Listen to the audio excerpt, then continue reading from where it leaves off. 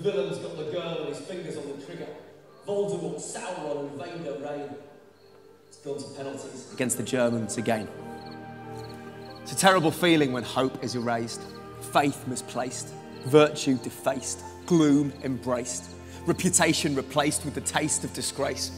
When you've pushed every door and it's been slammed in your face, when you realise you're third in a two-horse race. So come sit with me on Golgotha's slopes. See human history at its lowest ebb. See the forces of goodness and grace on the ropes. Evil had spoken, last rites read. In a phony gown and thorny crown, he's mocked and knocked and shamed. As he staggers down through an angry town, they spit and hit and hate. Hands that forged galaxies and flung starry trails are pierced and punctured by merciless nails. His body succumbing to brutal infliction. These, the horrors of crucifixion. And as dice are tossed, hope is lost. Desolate disciples count the cost. King of the Jews, his headrest embossed, a criminal's killing on Calvary's cross. And as last words cut through foul-smelling air, the whole of the cosmos cries out in despair. It is finished. It's over.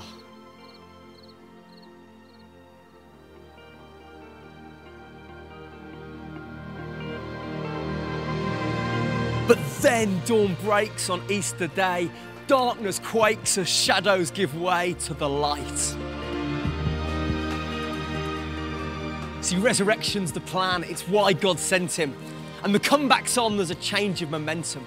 The powers of damnation in previous jubilation have been hushed and crushed by the Lord of creation. See, he takes the hit, stands where we should have stood. And that's why we call Friday good. And he's back with life and with us and blessed.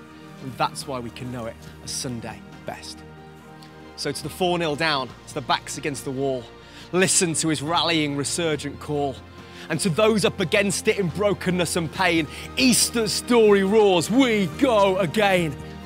So thine be the glory, death's lost its sting.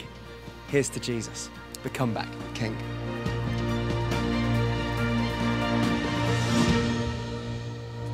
Well, good morning, Port Stewart Baptist. Great to have you here this morning. Great to have so many folk visiting with us as well. Christ is risen. I am not convinced by that at all. Christ is risen.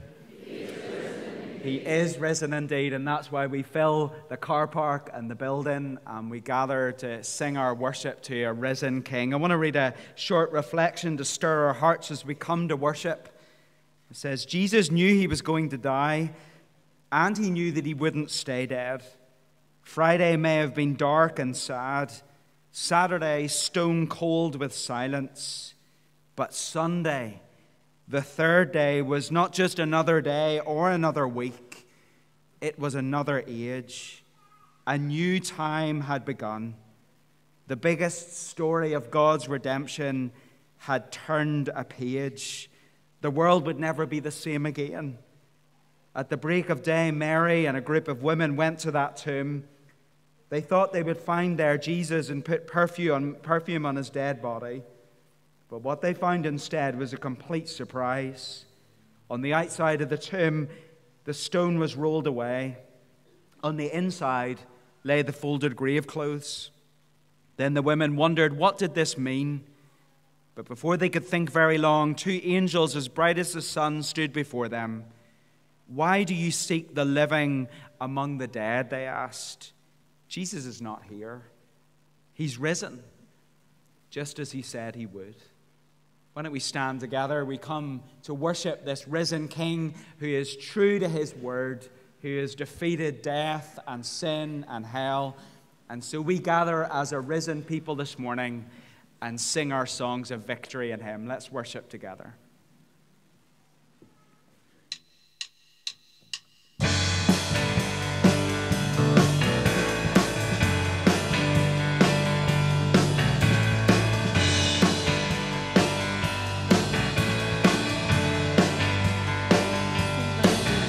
Thine be the glory, risen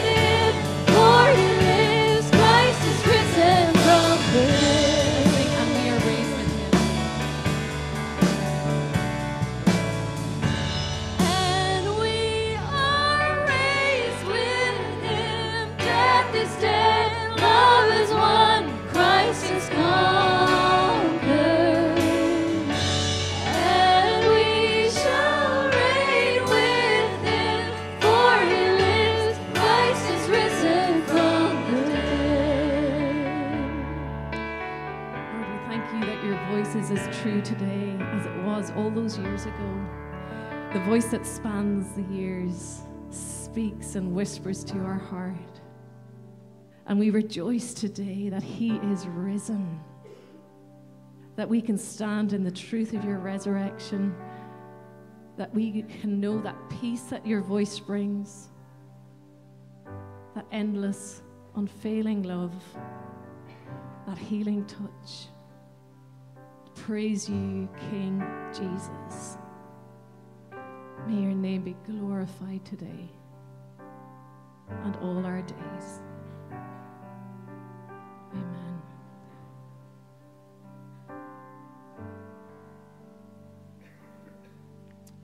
Please be seated. There's no better sound than to hear the Lord's people sing in unison together. Thank you for that. Thank you to the band. Just want to add to Johnny's welcome. Welcome to those also watching online and to those who are in our overflow spaces. A special welcome to you guys. Hope you feel part of our service here this morning. We're going to join by reading a psalm together, a responsive psalm, Psalm 65. I will read the words in white and you will follow the words in yellow. A psalm of hope, a psalm of joy. So let's read it with vigor as we've just been singing. So let's read together Psalm 65. Praise is due to you, O God, in Zion, and to you shall vows be performed. O you who hear prayer, to you... Is this on screen? I printed off the wrong psalm, so use this one here. I love you, brother. It's April Fool's Day, isn't it? Partnership. It's April Fool's Day. I'm the fool. With a screen. Okay. I was like, is everyone asleep? So stick with the screen. Is that what I'm doing? Yeah? Okay.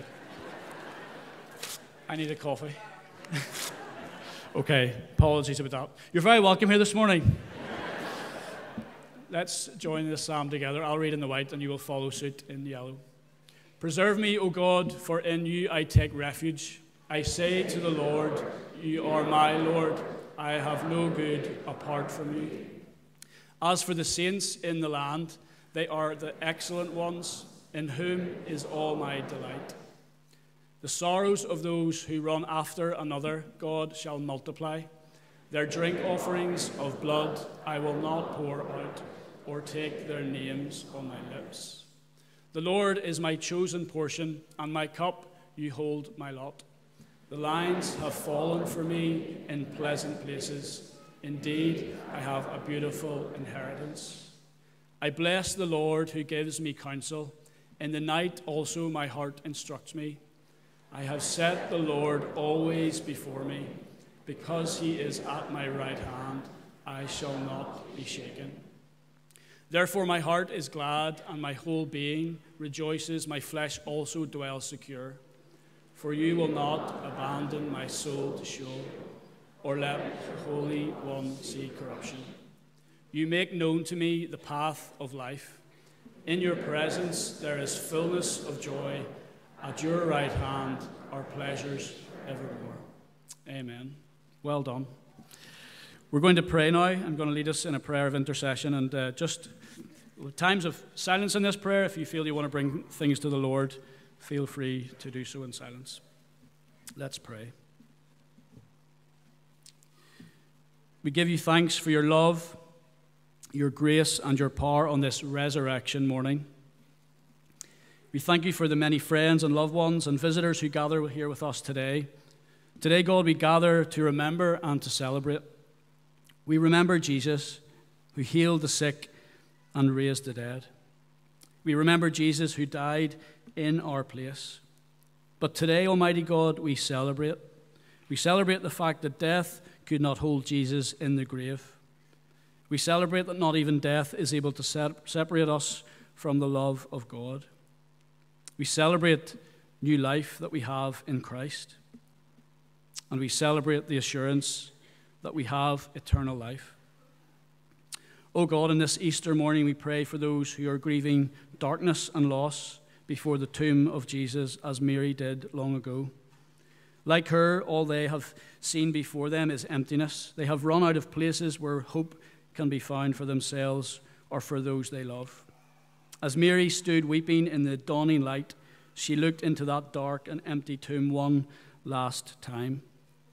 And there she found new hope for herself and for us, that no matter how hopeless the world may seem, that tomb is God's promise, that in each ending there is a new beginning and new life. A promise that God will never forget us, a promise that God will never leave us or forsake us, a promise that God's hope is and always will be living within us and will never die. O God, you are with us in the midst of every one of the fears and tribulations we face in the present. Job loss, illness, isolation, hunger, abuse, uncertainty, or the loss of the ones close. And in our silence just now, we lift those needs before you.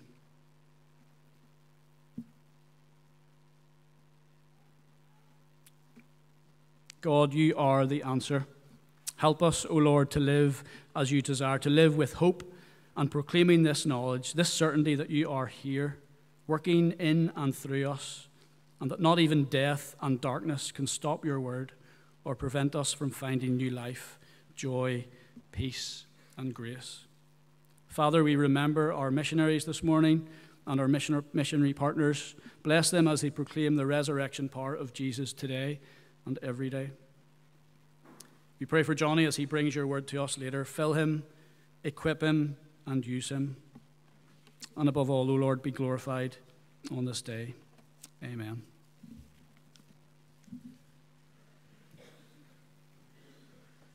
Amen. Would you like to stand with us as we continue in worship?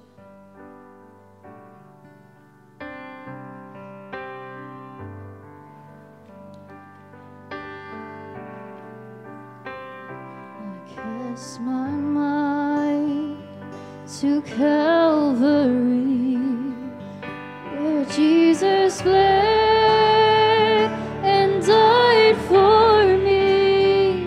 I see his wounds, his hands, his feet, my Savior on that cursed tree.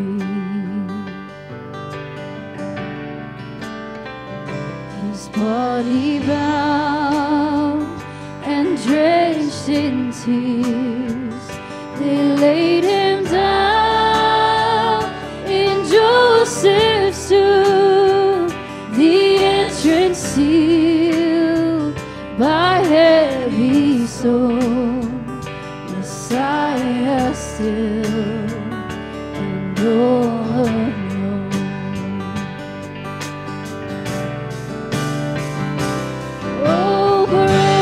The name of the Lord our God, oh, praise his name forevermore. For endless days we will sing your praise, oh Lord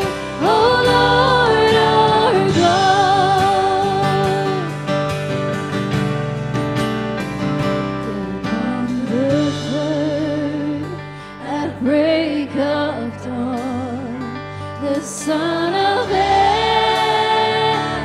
rose again. Oh, triple death, where is your sting? The angels roar for Christ the King. Oh, praise the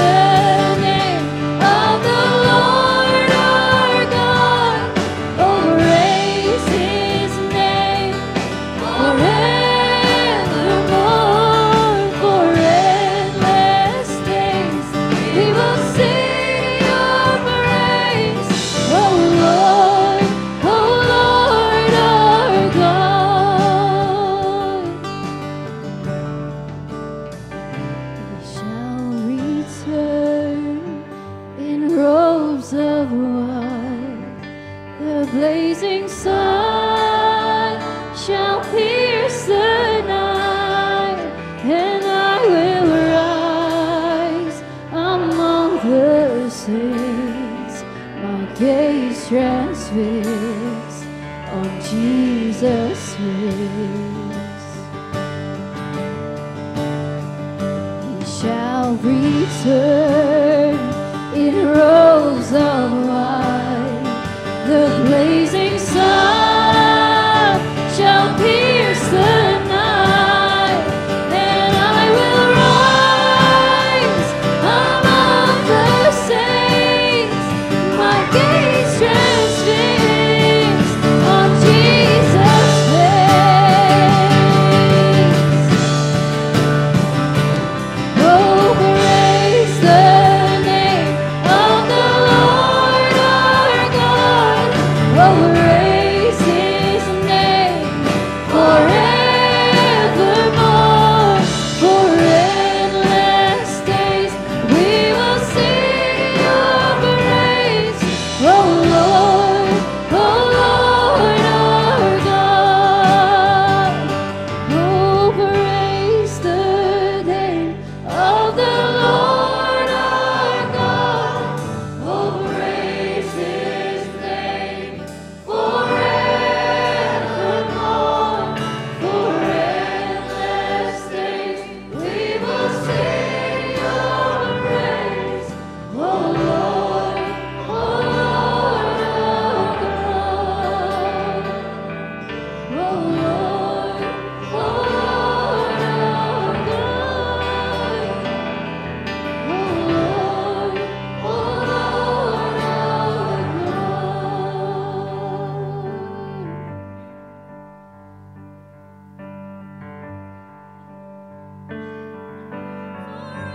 Forever He is glorified.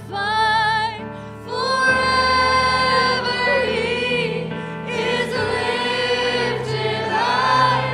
Forever He is risen. He is alive. He is alive. The moon and stars they wept, the morning sun stood. The Savior of the world was fallen. His body on the cross, His blood poured out for us. The weight of every curse upon Him. Final breath He gave as heaven looked away. The Son of God was laid in darkness. A battle in the grave, the war on death was waged. The power of hell forever broken. The ground began to shake, the soul was rolled away. This perfect love could not be overcome. Now death, where is your sting? Our resurrected King has rendered you defeated. Forever He is glorified.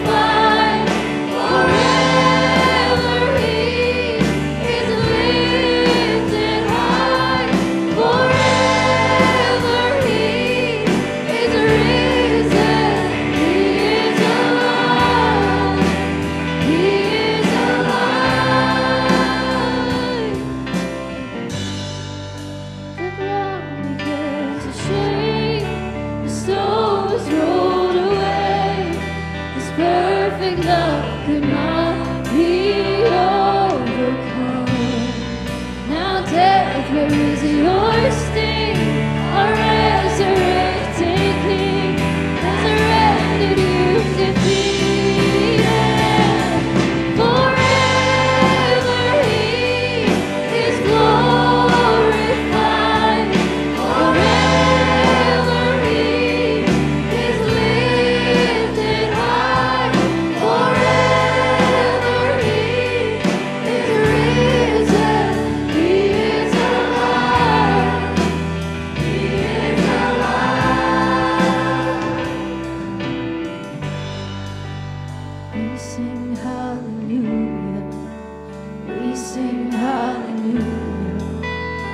sing hallelujah. The Lamb is overcome. We sing hallelujah.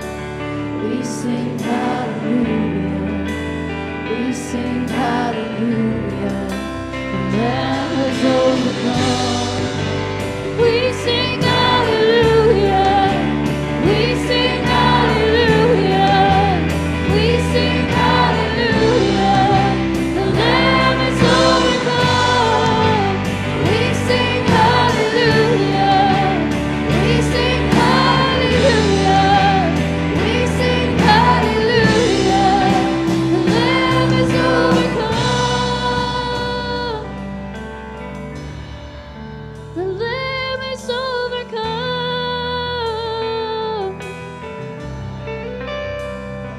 It's overcome. The Lamb is overcome. The grave is empty now, 'cause the Lamb is overcome.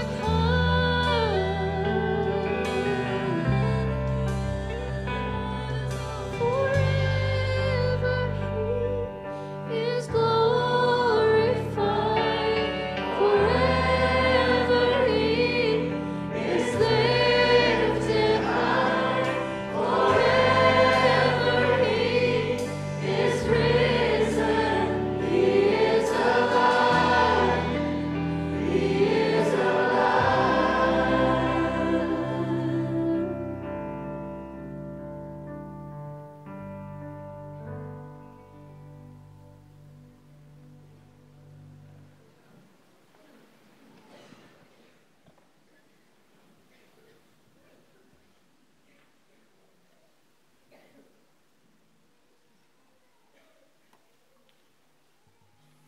Over the past bunch of months, we've been in the book of Revelation doing a tour of that book, a picture gallery that shows us all these amazing images of the risen Lord Jesus. I'm just going to ask my friends, the McCooks, to come, and they're going to lead us in our scripture reading from the final chapter of that book, Revelation 22. Thanks, guys.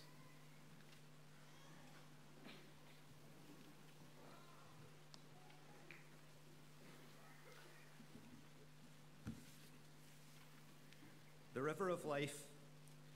Then the angel showed me the river of the water of life, as clear as crystal, flowing from the throne of God and the Lamb, down the middle of the great street of the city.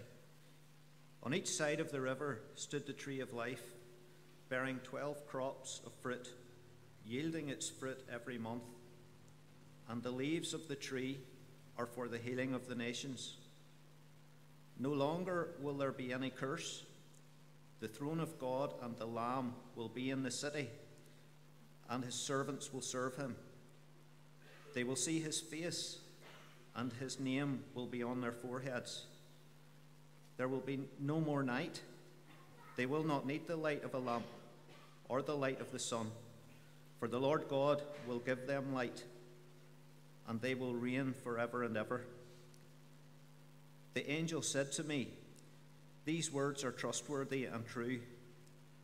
The Lord, the God of the spirits of the prophets, sent his angel to show his servants the things that must soon take place. Jesus is coming. Behold, I am coming soon. Blessed is he who keeps the words of the prophecy in this book. I, John, am the one who heard and saw these things. And when I had heard and seen them, I fell down to worship at the feet of the angel who had been showing them to me. But he said to me, "Do not do it. I am a fellow servant with you and with your brothers the prophets, and of all who keep the words of this book.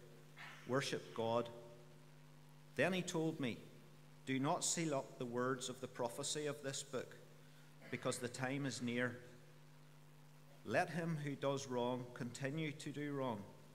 Let him who is vile continue to be vile. Let him who does right continue to do right. And let him who is holy continue to be holy." Listen, says Jesus, I am coming soon. I will bring my rewards with me to give to each one according to what he has done. I am the first and the last, the beginning and the end. Happy are those who wash their robes clean, and so have the right to eat from the fruit from the tree of life, and to go through the gates into the city. But outside the city are the perverts and those who practice magic, the immoral and the murderers, those who worship idols, and those who are liars both in words and deeds.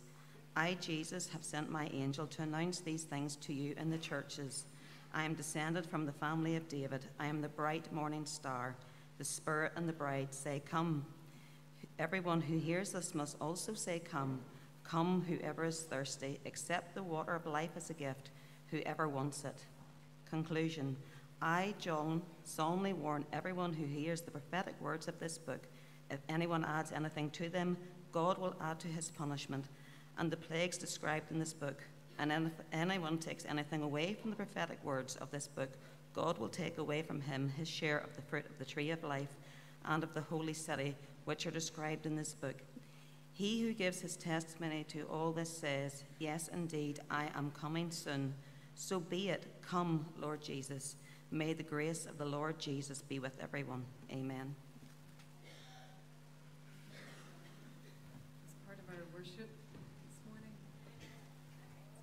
As part of our worship this morning, we are now going to wait upon you for your offering. If you just remain in your seats. Thank you.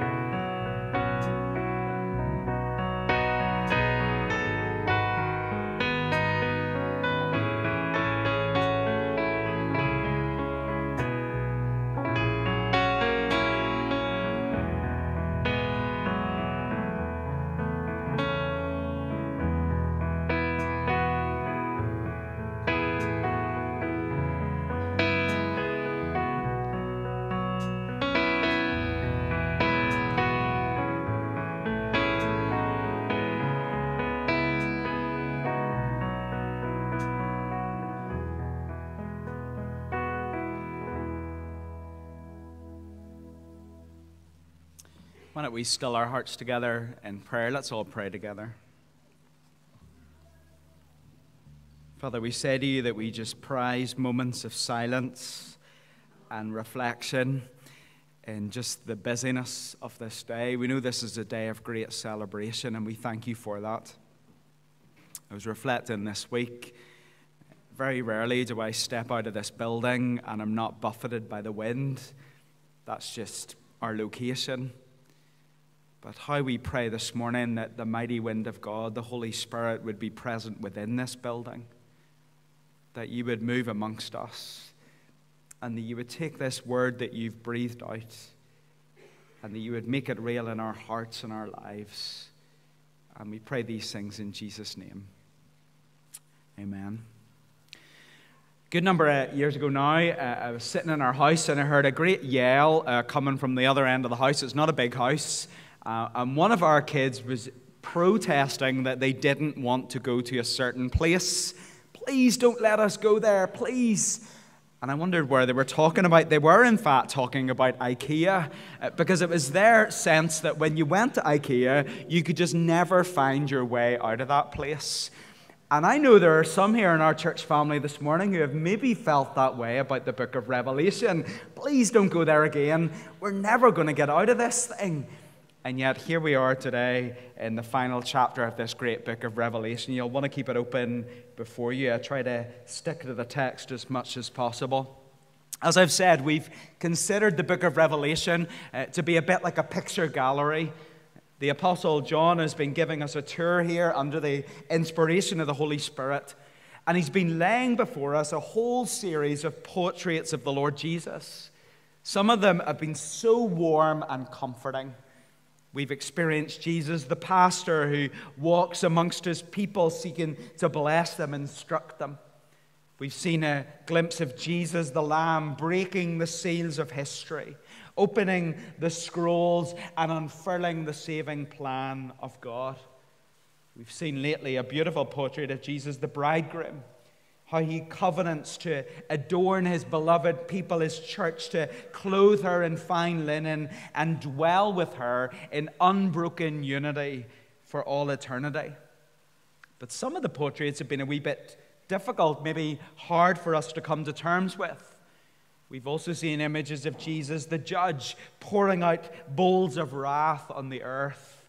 Jesus, the sovereign, bringing plagues and days of terrible suffering like those in the days of Pharaoh. Or Jesus, the warrior, slaying his enemies and excluding from heaven all those who are hard and unbelieving of heart and who refuse to be conquered by his saving love. Here in Revelation 22, we find our final portrait of the Lord Jesus. It's found in verse 16. It's that he is the bright and morning star. But you'll notice that surrounding this final portrait of Jesus, the morning star, is some very familiar framing, some very familiar themes that we've come upon again and again in this study of the book. First of all, I want to point you to the promise of heaven. That's what we're shown in the first 5 verses of the chapter. You'll notice straight away some features or characteristics of heaven that we've heard of before. First of all, in verse 3, we're told that in this place there will be no sin nor anything accursed. That is, of course, because God has already dealt with sin. He's already dealt with all his enemies. They've been swallowed up in the lake of fire in chapter 20. It's also because only those who enter heaven are those who are saved through his sacrifice on the cross. Remember, on the cross, he was made accursed for us. Not only this, verse 3, we're reminded that at the center of all the proceedings in the new heavens and earth will be the Lamb. He will be the focal point of all the worship. We've heard that before as well. It shouldn't surprise us. Of course, that's right, isn't it? That the Lamb should be at the center, that he should get all the glory. After all, God has acted in this great conspiracy of grace to redeem a lost and broken world. How? By slaying his Son as a sacrificial lamb. Verse 4, we're reminded that intimate face-to-face encounter that we will have with God in the final days, that we will be his, that he will be ours, that his very name will be imprinted upon our foreheads as a proof that we are purchased by him, never to be lost or separated from him again. And then in verse 5, another familiar image just from Friday night, we discovered that there will be no need of any light in the new heavens and earth. Why? Because the brightness and the brilliance and the glory of God will be present. He will be warming our hearts, guiding our steps, ordering all our days. So many familiar themes here of the new heavens. And I believe it's good for us as God's people to be reminded of these things, because we need to be weaned off the world, don't we? We need to be reminded again and again that our hope is not here, It's not now, it's in what's yet to come. It's in this glorious inheritance that we have in the risen and reigning Lord Jesus. But what is new here in this chapter concerning the promise of heaven is the seeming collision of metaphors. You see it there in verses 1 and 2. The images of heaven as a new Garden of Eden appear to be colliding with these images of a new Jerusalem. They're merging together. And so we find John describes a river running down through the middle of the streets. The tree of life found on either side of that river. It yields its fruit, an exorbitant rate of growth, providing healing for the nations. Why is this so important or significant for us to notice? Well, in a sense, of course, we're being reminded here that this chapter is not just the end of the book of Revelation, it's the end of the Bible narrative. And here we're really being taken back to the start, to Genesis, where Adam and Eve, remember, were excluded from the tree of life after their sinful rebellion against God. Our first parents thrown out of the garden in sin and in death. Those things became the norm. But now here in Revelation 22, we're told that right of access to God has opened up. His blessings have been restored. And what was paradise lost in Genesis 3 is now paradise regained in Revelation 22. In fact, the scene before us is possibly, we might say, even better than Eden itself. John tells us here that there's not just one tree of life, there's a whole grove of trees lining the riverbanks, producing a miraculous month-by-month bumper crop, bearing these leaves of incredible healing powers that can reconcile and soothe all the hurts and all the harms of all the people and all the nations. Surely that's a good image for us to consider on a day like today. All you need to do is turn on the news and you'll see it everywhere. There's corruption, there's strife, there's sin, there's selfishness and suffering and brokenness and devastation. People turning from God, people turning from one another. And yet John tells us here, under the inspiration of the Holy Spirit, that in heaven we find all the barriers removed. The barrier between us and God, the barriers between one another. Promises of feeding and healing and a great unifying of all people. And yet I want you to notice, how does this happen? How do these trees and their fruit and their leaves have the power to do so much good, to effect so much change, to right so many wrongs and produce so much blessing? Well, it's because we're told they are planted alongside the river. In other words, their roots go deep. They go deep into a vast, boundless, life-giving supply. And where does that supply come from? Where we're told the river flows forth from the throne of God and the Lamb. Friends, this is massively important. I need us to understand what John is saying here. Paradise is only regained, and the riches of the tree of life are only ever experienced and enjoyed by sinners like you and I in heaven because of the Lamb. Because He came down from His throne, and because He bore another tree entirely. A tree on a hill outside the city wall. A tree of shame. The Bible said that Jesus was made a sin-bearing substitute for us, made a curse for us, cut off, beaten, and broken. This is the central message of the Bible.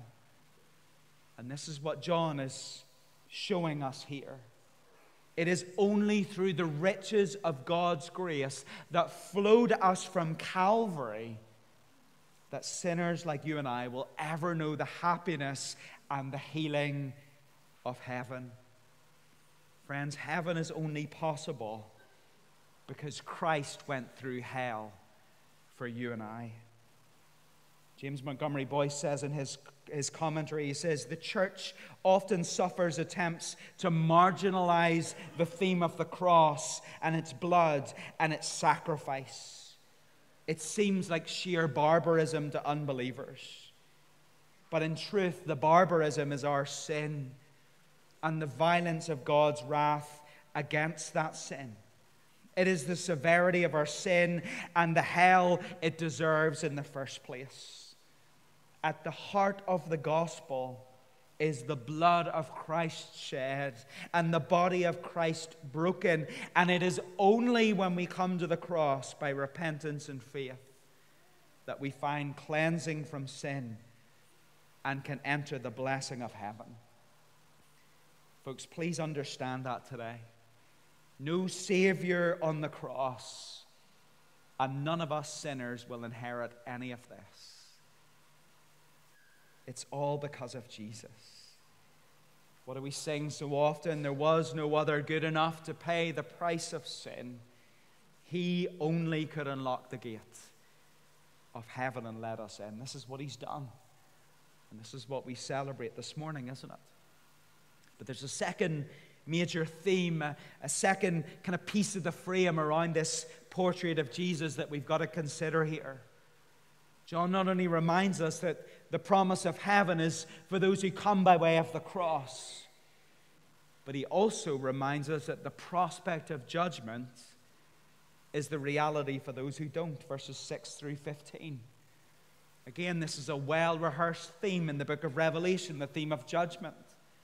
Verse 7, Jesus declares his imminent return and the need to obey and to put trust in him and to be faithful to his word and to be found ready. Then verses 8 and 9, we find John falling before the angel mistakenly. He's worshiping him, and yet he's rebuked. This is a reminder to all of us that first and foremost, God's word instructs us that we need to give all the honor and all the glory to him, not to created things. If we are to be doers of the word, then we need to put him first in our lives. And yet, what about those who don't do that? What about those who reject the word and who push God to the periphery, who despise him in their actions and in their inaction, who exchange the glory of God for another, who waste their lives in disobedience? Well, John is told, is he not, verse 10, that he needs to trust God. He needs to trust God's perfect timing. Verse 12, he needs to trust God's perfect justice. He will repay each one for what he has done. This is a reminder to John and a reminder, I think, to you and I, that it's not our job to play God. It's not our job to be judge and jury. Rather, God is calling John here to be faithful. Be faithful to the word entrusted to you. Cling to that word and testify to that word. I believe that the same challenge rings true to you and I as the church of Jesus Christ today. We are those called to cling to the word of God and to share the word of God with others. And what is that word? Well, the word is the gospel. The word is the promise of sin forgiven and conscience cleansed and death defeated. And yes, life without end. Verse 14, it's the promise of having our robes washed white. It's the promise of being given the right to enter the new heavens through the city gates. Did you notice here the contrast between those who enter heaven, verse 14, and yet there are those who are excluded and eternally lost, verse 15. We read such things soberly, don't we? Certainly not smugly. You'll notice that this latter group is described as dogs. That's not a complimentary saying. In ancient times, dogs were despised creatures who scavenged in the dumps outside the city. And so it is for all those who love and practice falsehood says the Scriptures. We've come across that term before, haven't we? I believe we need to bear in mind here that the list of sins John includes here and elsewhere in this book of Revelation is not necessarily prescriptive or exhaustive. Rather, these are mere examples. Examples of living in a way that is false, in a way that is inauthentic. Instead, the living God calls us to do what is true. And what is true? Well, according to the Bible, the truest thing that you or I could ever do is repent of our sin, repent of our disobedience, and come to the Lord Jesus and trust in Him for salvation. Those who do that, who do what is true, who come by the way of the cross, don't need to figure out a way into heaven. We don't need to construct a ladder of good works. We don't need to try and scale the city walls or hoist ourselves up by sheer strength of will, as if any of those things was possible. Rather, we're assured here, aren't we? Verse 14. Those who trust in the Son will walk through the gates into that heavenly city. Why? Because that is their right. How can that be? How can sinners like you and I, messed up people, broken people, how can we have the right of heaven? Because of Jesus. Because Jesus is the fountain who was opened up to cleanse us. Jesus is the gate who was opened up that we might enter in and be saved. Finally, we arrive at the portrait itself, verse 16. It's actually a self-portrait. Here Jesus is giving testimony through the angels to John, and now he steps forward himself. And he steps forward that he might have the final word in this book of Scripture.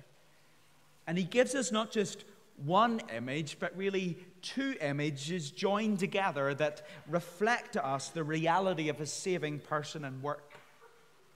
Verse 16, I, Jesus, have sent my angel to testify to you about these things for the churches. I am the root, descendant of David, the bright morning star. Here Jesus, in essence, is showing that he is the fulfillment of two Old Testament promises. Of course, he's the fulfillment of all Old Testament promises. But the first promise he alludes to when he speaks about being the root or descendant of David is found in the book of Isaiah, chapter 11. In Isaiah 11, God is speaking to Israel in the midst of very dark and difficult days. In fact, at that stage in the story, Israel has been laid bare in their sin. They've been cut down in their pride and their idolatry, chastened and disciplined by God. In fact, the judgment of God had been so severe upon them that the prophet says it's like looking out at a vast field of tree stumps. There's no sign of life, no sign of goodness, no hope of a future. Everything fell to the ground. There seems little prospect of renewal or restoration. That must have been hard for the prophet Isaiah to look at. How could this be the chosen people of God? The people from whom came Moses or David? It seemed that the glory days were gone. And yet the core message of Isaiah 11, of that word of prophecy, is this: that in the midst of judgment, God remembers mercy. Into the seemingly impossible situation, God, who is still sovereign and still good, breaks through. You see, God is not done with his people, though he should be, he could be. But he has a plan. His plan is to raise up a ruler, not an arrogant ruler, not a self-serving ruler like those of the nations, but a true king, a perfect king, one whose character will be exemplary. one whose reign will be eternal, one whose reach and influence will extend to the furthest ends of the globe, one who would bring and be the very manifestation of God himself, greater than David. Of course, we're talking about the Lord Jesus. But why does Jesus bother to hearken back to some promise in Isaiah? Surely that kind of promise was fulfilled in his first coming, in his incarnation. Why does he use this promise here at the end of the close of Revelation? Well, the beauty of that prophecy is that it not only pictures a kind of revitalized Israel, but more than that, it shows us a reordered world. The prophet speaks of the wolf and the lamb, the lion and the fattened calf lying down together, and children playing by the pit of the cobra. Yet no harm befalls any of them. Why? Because the earth is filled with the knowledge of the glory of the Lord as the waters cover the sea. Ray Ortland explains, there have been struggles and convulsions in the creation ever since God first cursed the ground in Eden. Nature is violent, thrashing about in self-injury, groaning because nobody enjoys dying, not even animals. But here Jesus reminds us that all the agony of the ages will not be in vain. This present age of weary longing will one day be over, and newness and life will spring forth for every living creature. That's our hope this morning, isn't it, on this Resurrection Sunday? We believe in restoration. We believe in a great reordering, a great newness of things that is coming. And the resurrection of Jesus is simply the sneak preview. It's the first fruits. I'm reminded of that great story written by C.S. Lewis, The Lion, the Witch, and the Wardrobe. You maybe recall that section in the story where the world is in a perpetual state of cold. Always winter and never Christmas. But then, of course, Aslan, that great king who died, rose again, a picture of the Lord Jesus. And what happens? The ice begins to melt. The flowers begin to bloom. The trees turn green, and an eternal spring is birthed into existence. This is what Jesus has reminded us of here in Revelation 22. He is the root and descendant of Jesus. In other words, he is the sovereign over all. It is through him and because of him that one day soon all the hostilities will end. A new harmony will exist. Paradise will be regained. Decay will give way to glory. Of course, nobody here needs me to remind them that we're not there yet. This world we're living in is not a utopia, is it? We're not about to drop the kids off at the zoo and let them play in the snake pit, although sometimes we're tempted to. But the sure and certain hope of what Jesus promises here, I think, is very real and very significant in a pastoral sense. You see, Jesus, in these closing verses of the entire Bible, is at pain to remind us of something. He's reminding us that amidst our present brokenness, amidst all the heartache and disappointment which is our daily experience, a new day is coming. A better day is coming. A newness which we have not even begun to wrap our heads around. You see, ultimately, church, ultimately, not one single inch of the created order will escape the touch of his restorative grace. King Jesus, the long-awaited shoot, will not only redeem the souls of sinful humanity, he will reverse and heal the corruption of our sin-infected world. Isn't that good news? I believe it is.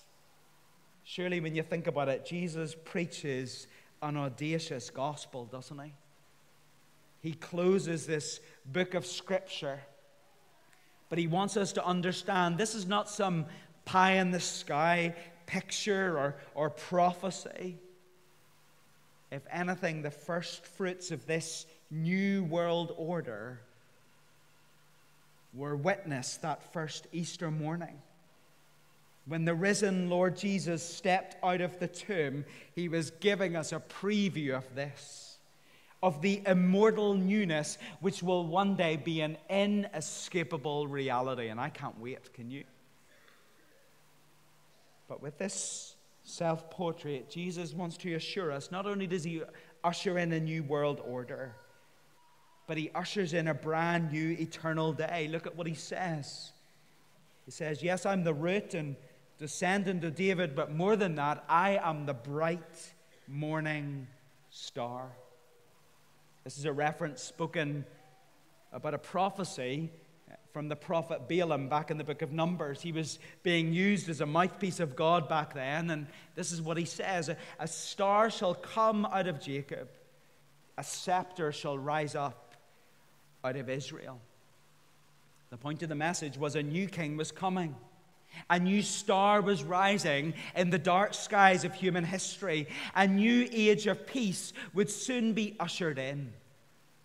Donald Gray Barnhouse explains, in the ancient world, stars were the heavenly timepieces by which the shepherd told the different seasons of the year, determined the different watches of the night. And it was the morning star which heralded the sunrise and the breaking of a brand new day. In this respect, then, we should understand that here Jesus is speaking to us as the sheep of his pasture, those whom he's brought in from wandering. And our shepherd Savior is reminding us, he's assuring us, the night will soon be over. Soon the many dangers and disappointments that we presently experience and endure, these things will be gone.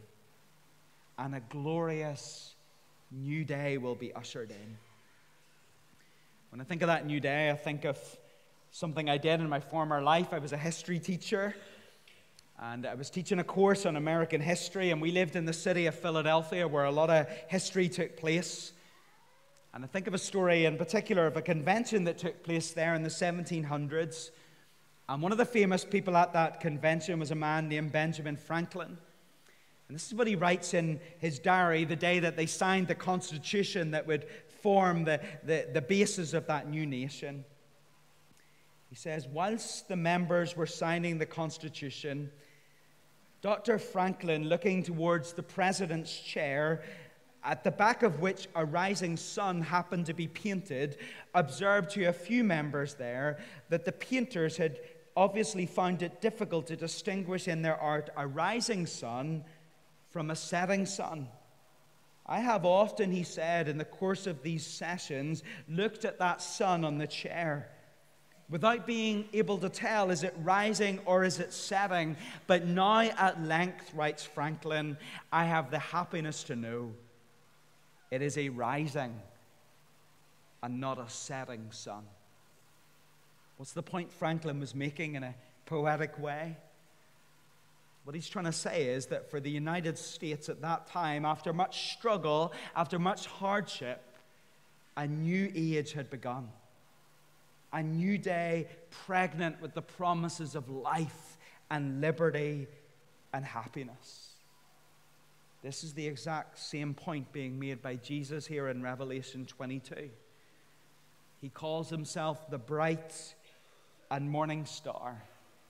And as he does so, he's encouraging us. You see, it's perfectly possible, as we've read this book of Revelation and all its talk of wrath and judgment and torment and plague and suffering, it's possible that we've concluded that's the end of things. There's no hope. And yet the reality is there's great hope. You see, friends, for those who trust in Christ, the sun is not setting, it's rising. Jesus says, don't give way to doubt or despair. Yes, it's true, in the end days, things will be hard. There will be persecution. There will be strife. There will certainly be suffering and torment and judgment for those who are the enemies of God. And yet be sure the sun will rise. Jesus, the bright and morning star, will usher in a new, a glorious day. The question is, are you going to be part of it? Do you believe on him? Will you believe on him before it's too late and the sun sets on the day of grace and rises again to the day of his reign? That's really the crux of the matter, isn't it? It strikes me that I wouldn't be a very loving pastor and we wouldn't be much of a church if we didn't ask that question. Really, this is the question that pervades the whole of this book. In fact, in a beautiful note, I want to finish by pointing you to verse 17. Look at Jesus. He grabs one more opportunity, and what does he do? He invites sinners to come to him. He calls those who are thirsty for what is real and what is true to turn away from broken cisterns. Turn away from the things that can't satisfy you, that can't sustain you, that will never save you, and do what? Come and drink. Come and drink of him. He is the well of salvation. Come and drink without any price. Why? Because the price has been paid on Calvary. Oh, how I love the relentless earnestness of Jesus here, don't you? Jesus takes every single opportunity to cry out to sinners like you and I, come, come, come and live. Come and drink. Come and enter this new and glorious day. Have you come? Will you come? If you have, then you can approach the day of his appearing with expectation. Jesus says, surely I am coming. And all who are his people cry, amen. Come, Lord Jesus. Come quickly. Let's pray together, shall we? The hymn writer writes, come to the river that flows through the city, forth from the throne of the Father and Son. Jesus, the Savior, says, come, drink deeply, drink from the pure, inexhaustible one. Father, how we thank you for your life-giving word. We thank you for how it describes in detail the hope of heaven and the joy of all that awaits us there in the midst of the one who is the bright morning star. Oh Lord, if there are any here today who have not looked to that star, who have not yet come to the Lord Jesus in repentance and faith, how we pray that today would be their resurrection day, and that they would know no peace until they come to him, the source of peace. And upon your own who love you, though often so imperfectly, how we pray, would you revive our hearts this resurrection day? And would you strengthen our resolve to go out into the world, go out into the mess and the brokenness as messengers of hope, pointing to Jesus, pointing to the revelation of his truth, pointing others to the reality that he still raises the dead. For we pray these things in the name of him who was and who is yet to come in glory. Amen.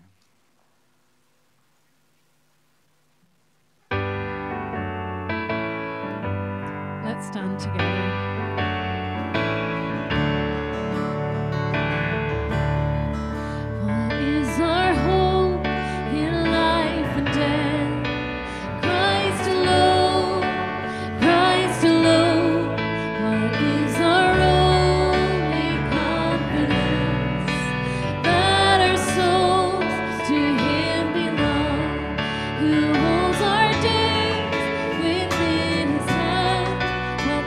Comes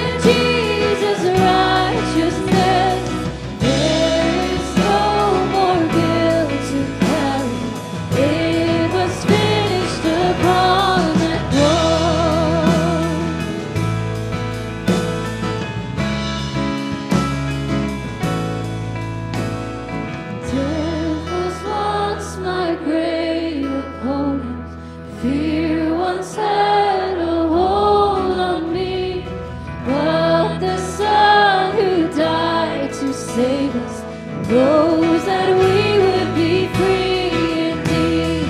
Death was once my great opponent, fear once had a hold of me, but the Son who died to save us, rose that we would be free indeed. Yes, he rose that we would be free indeed.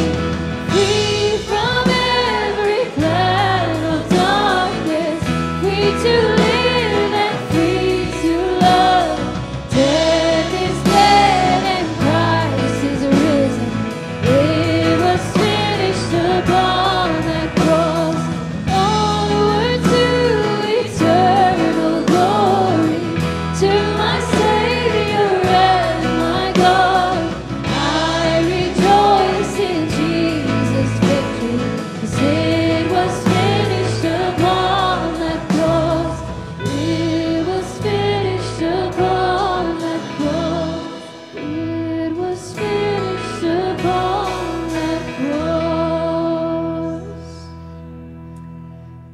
Amen. It's our joy as God's people to sing of the completion of Christ's work on Calvary, that he didn't end the story there, but he rose again, and he's soon to return, and we will dwell with him in glory. I pray that you know the reality of that hope, that you have that assurance of heaven this morning. I want to encourage you, if God's been prompting you through something we've sung, something you've heard, folk will be available for prayer here at the front this morning.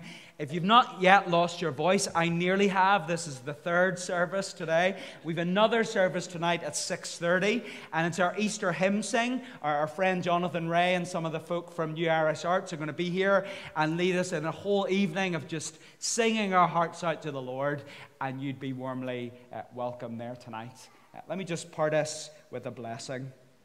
And now may the God of all mercy, who has caused us to be born again to a living hope through the resurrection of Jesus from the dead, fill you now with his resurrection spirit, that you might go and tell a dying world about the life-giving Savior.